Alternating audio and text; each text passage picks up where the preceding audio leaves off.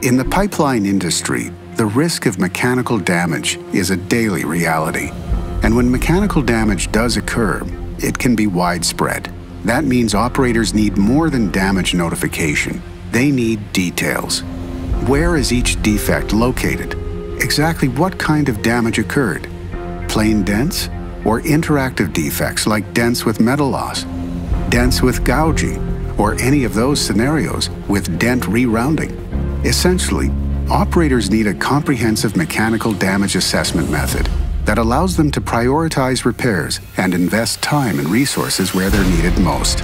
The Multiple Dataset Platform, or MDS, addresses that need. The MDS platform enables comprehensive interactive threat detection, providing necessary information for advanced analytics. This innovative technique leverages all available datasets, generating inputs to a sophisticated mechanical damage prioritization system developed by Battelle.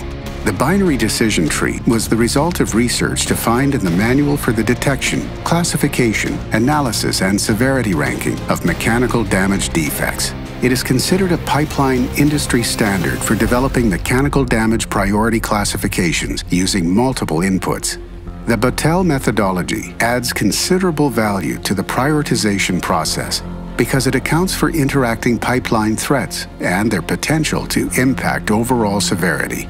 Using MDS platform capabilities, further enhancements have been made to the model, addressing strain, proximity to welds, and presence of axial metal loss, to name a few.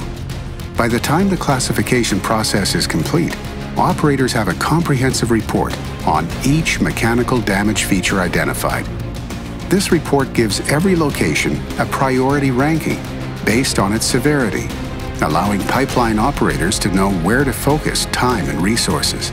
The question is, what kind of impact do these priority reports have on operators' ability to protect their pipeline's integrity? Differential Diagnostics, the power to know more.